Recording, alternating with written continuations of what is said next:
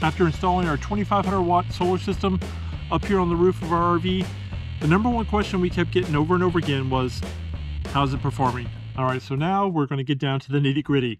What everybody's been wanting to find out is how much power are you actually getting from this 2,500 watt solar array?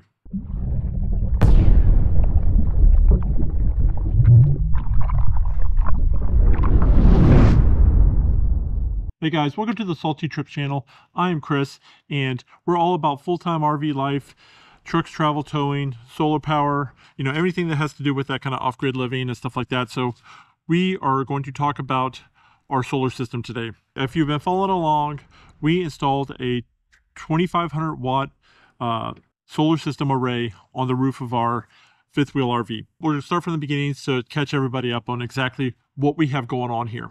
This is a Keystone Cougar 315 RLS.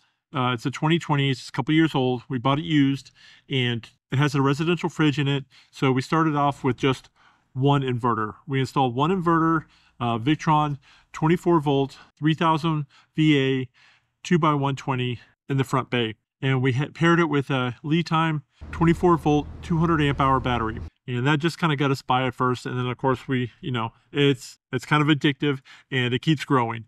So that system kept growing. And eventually we wound up with 3 of those 24 volt, 200 amp hour batteries for a whopping 15,000 watt hours of battery power.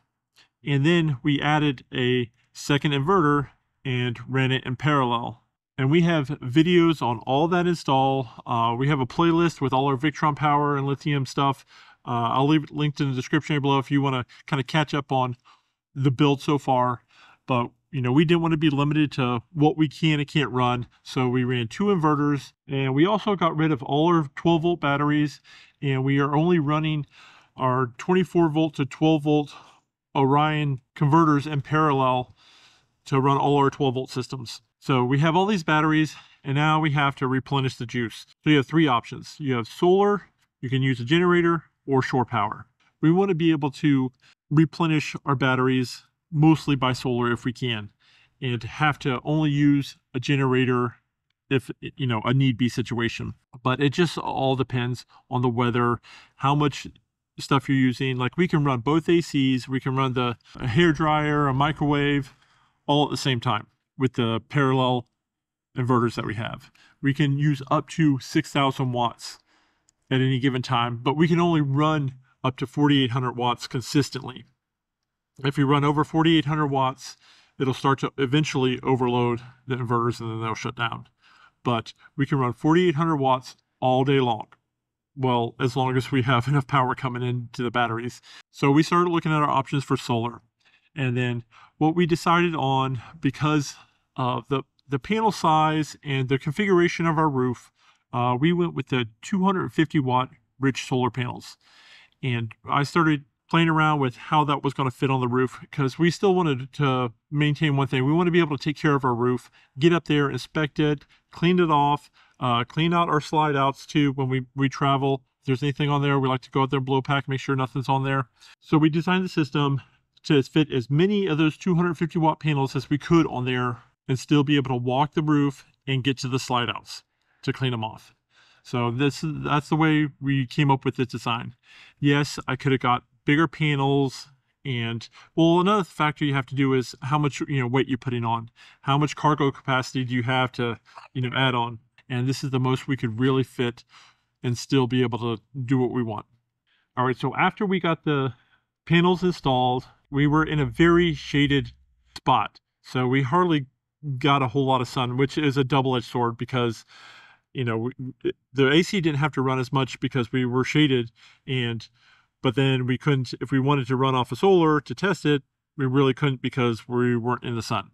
So eventually, we had some naughty neighbors and that were kind of annoying. So we wound up having to move places.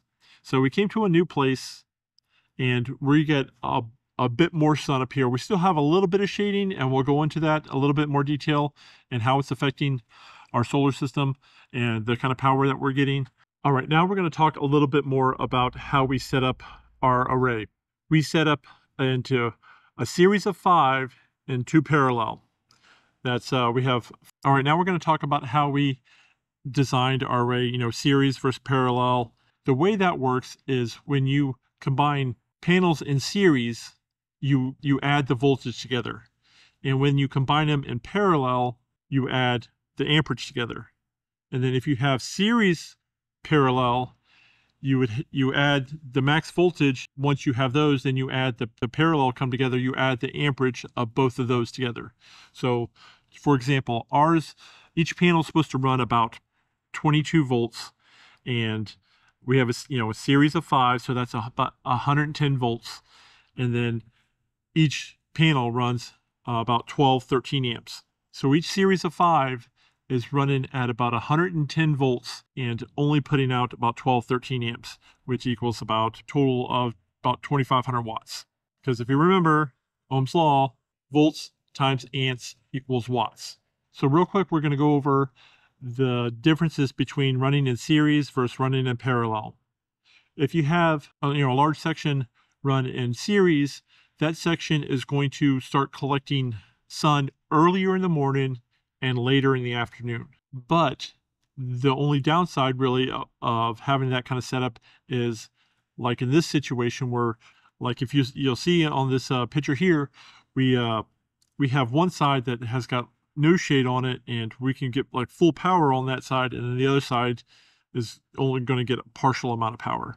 If you think you're going to be in a shaded area much, you may want to do a few more parallels and then in series and just kind of spread them around. But we figured, well, at least no matter what, we should get sun on either one side or the other. So one way or the other, one of those 1250 watt arrays should be getting a good amount of solar power. But hopefully that kind of helps you guys out if you're still on the fence about how that works. All right, so now we're going to get down to the nitty gritty. What everybody's been wanting to find out is how much power are you actually getting from this 2,500 watt solar array? And you might be a little surprised. Like I said, we are getting some shaded areas, and we're going to kind of go over a timeline throughout the day because it's not consistent throughout the day. I'll give you more details about this, and hopefully just follow along.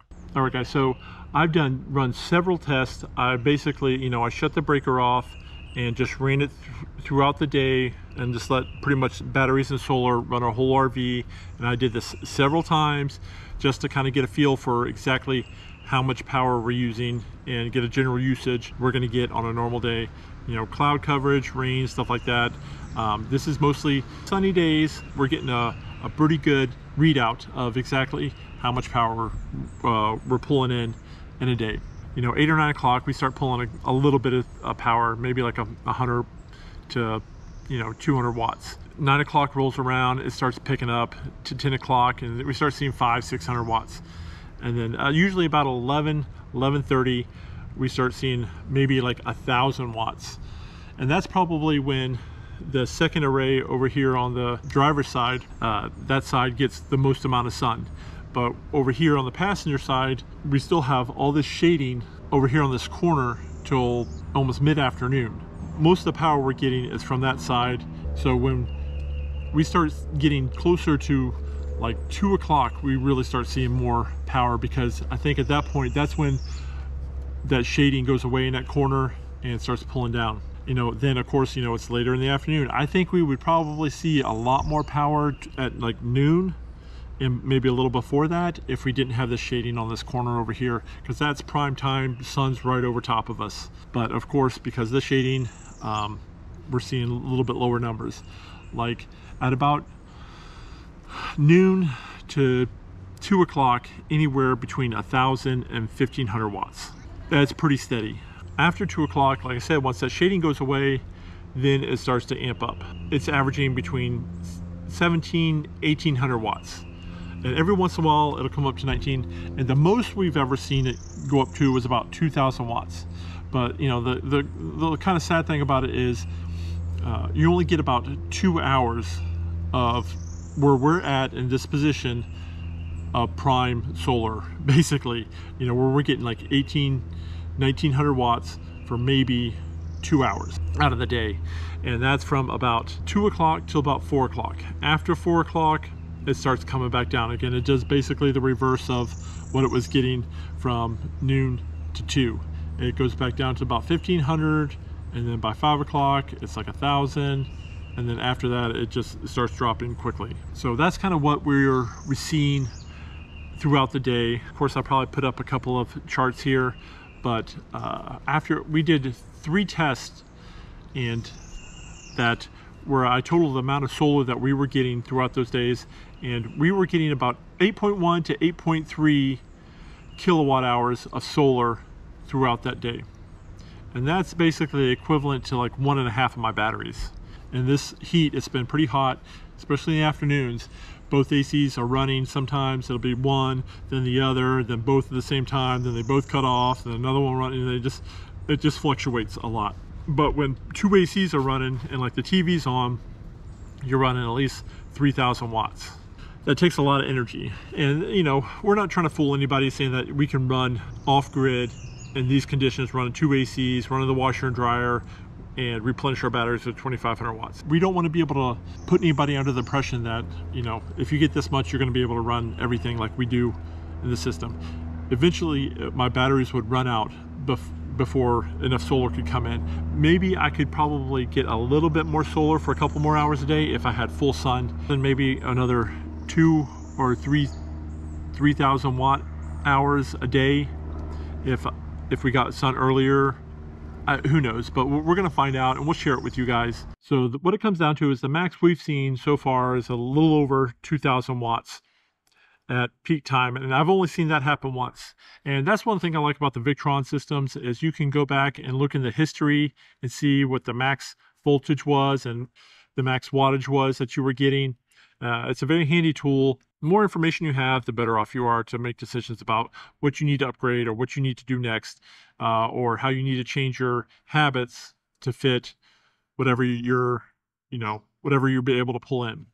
So eventually, like when we go do boondocking and stuff like that, where we are going to need to run 2 ACs, if we're doing it in the summer when it's hot and we're pulling more energy than the solars can replenish, we will have to run a generator, and that's a whole another can of worms, because our parallel system kind of makes things difficult. Even running on the power assist mode, trying to run on 15 amp or 30 amp breaker, just doing power assist, that's going to be a whole nother video, because, you know, I don't know if you guys have heard about, there's a thing with the Victron system where you can select prioritize solar and wind power, and it's called sustain. It doesn't work exactly the way people think it does. That's going to be a whole nother video. So you're going to have to subscribe, notification bell, all that fancy jazz. And we'll tell you all about that. We've learned so much. We've had to actually get in contact with Victron themselves and find out exactly what the situation is, because we went on the Facebook and the forums and stuff. We're getting all kinds of mess, but we're going to straighten it out and tell you everything that we found out. But hopefully this was helpful. If it was, you know, like I said, subscribe, notification bell, give this video a big thumbs up. We greatly appreciate it, because we appreciate you guys, and we appreciate your comments and positive feedback and all that stuff. So we'll see you guys next week.